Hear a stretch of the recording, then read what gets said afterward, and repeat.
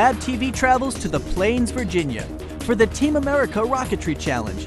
It's the world's largest rocket contest.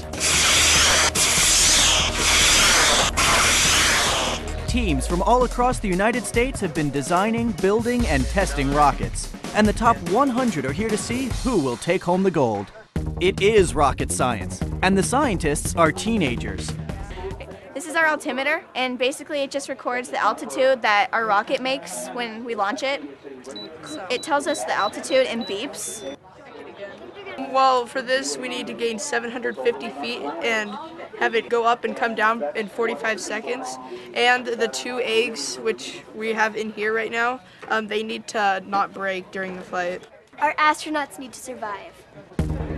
Each team prepares their rocket and then takes it to the pre-flight check-in.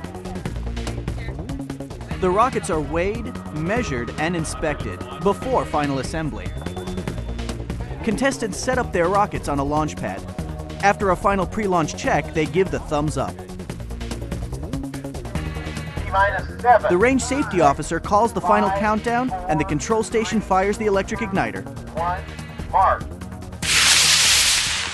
We had to take into account the mass of the rocket, things like drag and thrust and impulse and all those kinds of things were all taken into account. A rocket flight is divided into 3 phases. Thrust, where the engine produces thrust and the rocket is accelerating upward. Coasting, after the engine burns out and the rocket is still rising but decelerating or slowing down. And recovery. After the recovery system, in this case a parachute, deploys and the rocket returns to the ground.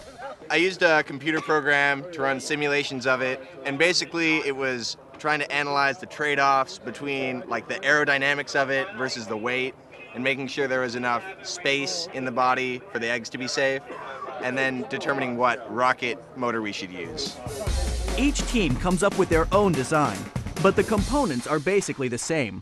A motor, a compartment for the eggs, and a parachute recovery system. The rocket motor we're using is an F50, and that means that the average thrust it's providing while it's burning is 50 newtons. And that's a lot of force for these rockets. And the objective there was to get it going, accelerating really fast so that it wouldn't like waver in the wind. That's how we got really straight flight here today. And other than that, we have a pretty simple rocket design. It's basically just, straight down, triangular fins, nothing crazy. It's really taking math and science principles that people think are not interesting, and it makes them fun. If you see a rocket fly up in the air, it's not just math and science, it's not just physics, it's fun, and it's cool. 3, 2, 1, mark. Well, it looks like all the hard work has paid off. Houston, we have a winner.